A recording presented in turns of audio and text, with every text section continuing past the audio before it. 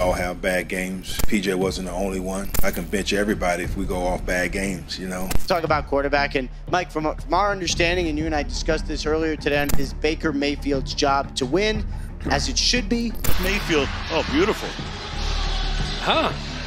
Okay. If you're a Baker Mayfield fan, are there any Baker Mayfield fans? I mean, let me know in the comment section down below if you're a Baker Mayfield fan. I just see people that love hating on him. I've never really necessarily seen like diehard Baker Mayfield fans out there. But if you happen to be one of those individuals, I have some good news for you. Previously, I wrote out Baker Mayfield's career completely, saying that there was no hope for this man whatsoever. But it seems like we got an update. And it seems like in this update, there is a chance, one last chance, for Baker Mayfield to actually have a spot in the NFL. So before we get to the content, your boy had a BlockFi account. He lost a significant amount of cryptocurrency, about 20 Ethereum in that BlockFi account, which first of all, you Andre Jick, and secondly, if you want to support the channel any further, I have a Patreon link and a channel memberships link. None of that's expected, but obviously appreciated. Now that we get all that out of the way, work!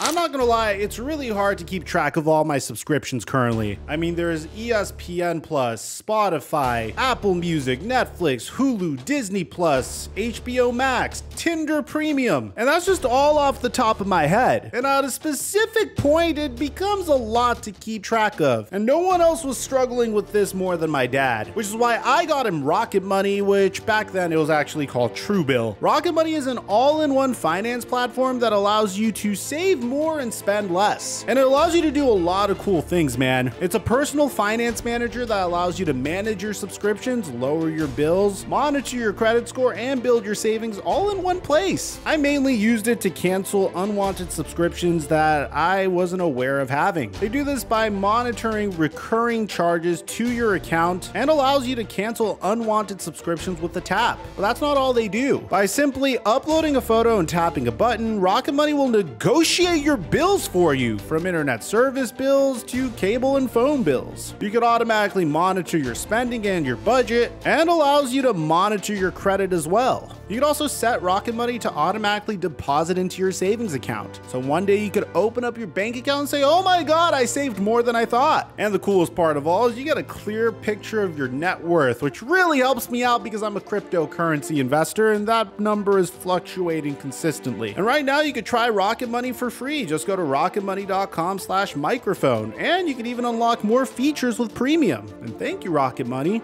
for the sponsor. Mic check 1 2 1 2. What's going on, everybody? The 2018 NFL draft is so interesting if you think about it. It's just like aging in such a wild way, because the player that I thought was most likely to be a draft bust was Josh Allen, and he turned out to be a generational talent. In my defense, I really am used to seeing those project type QBs completely fail at the NFL level. I mean, prior to Josh Allen, there was Blake Bortles. Prior to Blake Bortles, there was Blaine Gabbert. I'm happy that Josh Allen broke the mold because he is a remarkable human being to watch. And then the second most successful player in that draft class, Lamar Jackson, is currently in contract negotiations with the Baltimore Ravens. By the way, he is facing off against the #1 overall pick in that draft, Baker Mayfield, this upcoming Sunday, which is probably why we're discussing this video to begin with, who is being backed up by the second quarterback that was drafted in this class, in Sam Darnold. You might be wondering who I thought was the player that was going to succeed in this draft class no matter what. You're gonna get a good kick out of this. Josh Rosen. I thought Josh Rosen was going to be a can't miss prospect. Yeah, I kind of fumbled that one too. I'm sure I wasn't the only one to think that, but maybe it's because I went to UCLA and I wanted him to succeed. But that's besides the point. There are instances in the NFL where we see teams holding back their talent. I mean, a year and a half ago, I made a video on what if Patrick Mahomes was drafted by the Chicago Bears. And just to summarize, I don't think Patrick Mahomes would have been that successful on the Chicago Bears. I feel like there is a decent amount of luck luck that goes into each and every player's potential success in the NFL. I mean, if you look at Tom Brady's situation, what if Tom Brady never got the opportunity to start for the New England Patriots? What if Drew Bledsoe never got injured? What if Patrick Mahomes was drafted by a dumpster franchise that just clearly didn't know how to manage his talent? Do you really think he would have been successful with John Fox and Matt Nagy as his head coaches? The fact that Alex Smith was his mentor, he got a year to sit behind Alex Smith and also had Tyreek Hill and Travis Kelce and has one of the most brilliant minds in the NFL to make sure he doesn't fail, really contributed to Patrick Mahomes' success. Another good example of a player whose talent I think is being a little mismanaged is without a doubt Trevor Lawrence. I've seen a lot of people throw out that Trevor Lawrence is a bust, but the thing is, I see Trevor Lawrence making throws that most quarterbacks can't make, and usually when he fails, I really think that has more to do with the pieces that are around him or just really bad play calling. He's a player that I think is going to figure it out no matter what, but I'm not gonna lie, I feel like he would have had a much smoother start to his career if he was drafted by the New York Jets as opposed to the Jacksonville Jaguars. And probably the best example of this is none other than Odell Beckham Jr. And why would I say Odell Beckham Jr.? Well, if you remember last year, Baker Mayfield was flying high, coming off of a season where he led the Cleveland Browns to one of their greatest finishes in decades, beating a division rival opponent in the playoffs. Yes, I know the Cleveland Browns defense were a huge reason for that success, but regardless, whenever your quarterback is able to take you to those heights, it's something that should be celebrated. So going into last season, the stakes were high for Baker Mayfield and the expectations were even greater. You see, Baker Mayfield's contract was expiring soon, and the Cleveland Browns needed to make a decision on whether or not Baker Mayfield was their franchise QB. It was without a doubt a make or break season for Baker Mayfield and the Cleveland Browns last year. And this is just another example of just really bad luck in managing your career. Baker Mayfield sustained an injury in the earlier part of his career. I don't want to say this is the only reason he wasn't successful, but I definitely want to say that this couldn't have helped him at all whatsoever. I mean, sustaining a shoulder injury and then deciding, hey, I'm gonna be the brave leader in the locker room and play on this shoulder injury because this team knows who I am. I'm coming off of a season where I threw 26 touchdowns and 8 interceptions and led this team to one of their greatest finishes in decades, so I should without a doubt be able to play through this injury and be okay. And a couple of weeks into the season, you have Odell Beckham Jr.'s dad calling him out for not targeting OBJ enough. OBJ ends up getting released. OBJ then goes to the LA Rams and succeeds with the Los Angeles Rams and even wins a Super Bowl with the Los Angeles Rams while seeing a gigantic increase in his statistical output. Yeah, that's not necessarily the greatest look for Baker Mayfield, and it's also a great example of another player that was literally held back by his team. That combined with the fact that the Browns finished with an 8-9 record, and it seems like the writing was on the wall for Baker Mayfield. After a season where he threw 17 touchdowns to 13 interceptions, the Cleveland Browns started flirting with Deshaun Watson. And the moment Baker Mayfield found out that the Browns were flirting with Deshaun Watson, not even trading for Deshaun Watson, he posted a hearty farewell to the Cleveland Browns, which is without a doubt the biggest mistake of his entire career. The Browns would give up one of the craziest packages I've ever seen for Deshaun Watson and sign him to one of the craziest contracts I've ever seen as well, with a fully guaranteed $240 million contract, and Baker Mayfield started holding out, refusing to go to practice. This is where I said he made an all-time mistake, because you see, Baker Mayfield going into this season is on the last year of his rookie deal, meaning he's gonna hit free agency no matter what. So with that being said, if you stay on the Cleveland Browns, and if you perform really well, even if it's at a limited capacity, you will be able to convince a team that, hey, Baker Mayfield just had a shoulder injury in 2021, but in 2022, when he was healthy, he was performing really well. I mean, hell man, you're having Carson Wentz convince multiple teams that he could still be a top tier QB. So I don't think it's necessarily far-fetched for Baker Mayfield to consistently get jobs if he performs well in the situations he's in. But unfortunately, he didn't put himself in the best situation to succeed, while the Cleveland Browns would have without a doubt been the best situation for him because he would have only played in 12 games this season. At the time, we didn't know what Deshaun Watson's suspension was going to be, but let's say Baker Mayfield plays all 12 games. Let's say the Cleveland Browns finish with something like a 10-2 record or a 9-3 record, and then Deshaun Watson comes back. One, not only does a QB controversy starts, but that also boosts up Baker Mayfield's stock for free agency. Now, unfortunately, Baker Mayfield, like all of us, is human. And I guess the emotions of the Cleveland Browns being so quick to move on from him just completely clouded his judgment. Because eventually he pushed the Cleveland Browns to trade him, and he got traded to the Carolina Panthers, which is a significantly worse situation than the Cleveland Browns. Instead of having Kareem Hunt and Nick Chubb as your running backs and Amari Cooper, David Njoku, and Dave Bell to throw the football to, and a really good defense backing you up, you now go to the Carolina Panthers, whose head coach was on the hot seat. He eventually got fired, whose entire team was practically on the trade block except for Brian Burns and DJ Moore, who has been cycling quarterbacks unsuccessfully throughout the past couple of years in hopes of a better situation just because you were guaranteed the starting job. And after a while, Baker Mayfield went from being the starting QB for the Carolina Panthers to the backup QB for the former XFL MVP, PJ Walker. There's no doubt in my mind, after this season, you went from a player that could potentially get picked up as a potential starter in the offseason to a player that is probably going to be a perennial backup for the rest of his career. However, it seems like Baker Mayfield is going to get one last opportunity, and it's going to be against a very familiar foe. You see, PJ Walker recently sustained an injury, which means that Baker Mayfield is going to get a chance here. Because according to Ian Rappaport, Panthers coach Steve Wilkes announced that PJ Walker has a high ankle sprain, which means Baker Mayfield is back in as the starting QB, and Sam Darnold will back him up. Here's the thing, man. I'm gonna be honest. Baker Mayfield did not have the best opportunity with the Panthers. He literally had like a month to learn the brand new playbook and the brand new offense that he's going to run. And literally after learning it, I don't know if they're running a new offense underneath Steve Wilkes, but there's been a lot of roster turnover as well. Robbie Anderson was traded, Christian McCaffrey was traded, and although this wouldn't have been the greatest result for him given what happened to him with Cleveland, because I think the best possible scenario for him would have been to stay with the Cleveland Browns, this at least improves his prospects at least somewhat, assuming he makes the most out of this opportunity. Here's a guy that's had experience playing the Baltimore Ravens before, and at the very minimum, even though there's a good chance he doesn't succeed against the Baltimore Ravens, at least he has an opportunity to show that he wasn't the dumpster fire of a QB that he was during the beginning of the season. I mean, he performed fairly well in limited action versus the Cincinnati Bengals. He had a 70% completion percentage. He threw for 155 yards and 2 touchdowns. He had the highest QB rating of his season with 126. So Baltimore is going to be a huge game for Baker. But at the same time, this isn't a team that is necessarily being very patient with its QBs. It seems like if you make one mistake, you're automatically benched on the Carolina Panthers. And if Baker Mayfield fails against the Baltimore Ravens, I wouldn't be surprised if the Carolina Panthers pivoted towards Sam Darnold. Bear in mind, PJ Walker has a high ankle sprain. We don't know how long he's going to be out. I mean, this is the exact same injury that Cooper Kupp suffered in the Rams Week 10 loss to the Arizona Cardinals in the 4th quarter. Now, obviously, there's different levels of high ankle sprains, and I'm not necessarily rooting for PJ Walker to be out for a longer period of time, but this would give Baker Mayfield or Sam Darnold an opportunity to really show what they got for the rest of the season. And don't look at the Carolina Panthers as a guaranteed tanking team, because something you should understand about this team is a lot of the individuals that are involved, from the quarterbacks all the way to the head coach to players like D'Onta Foreman as well. This whole team is fighting for a job at this point. Baker Mayfield's fighting to prove to the entire NFL that he could still play in the NFL. Steve Wilkes' last opportunity to be a head coach in the NFL was when he coached the Arizona Cardinals the year before they drafted Kyler Murray. D'Onta Foreman has been a journeyman running back who's been pretty solid whenever he had the opportunity to shine. So we don't know how long this window of opportunity is going to be open for Baker Mayfield. He went from a player that I thought was going to wash out of the league for sure at the end of the season to a player that might have a chance at maintaining a position in this league based upon how he plays. Don't make any mistake about it. If he messes up this chance, he could be out for good. Let me know what you guys think in the comment section down below.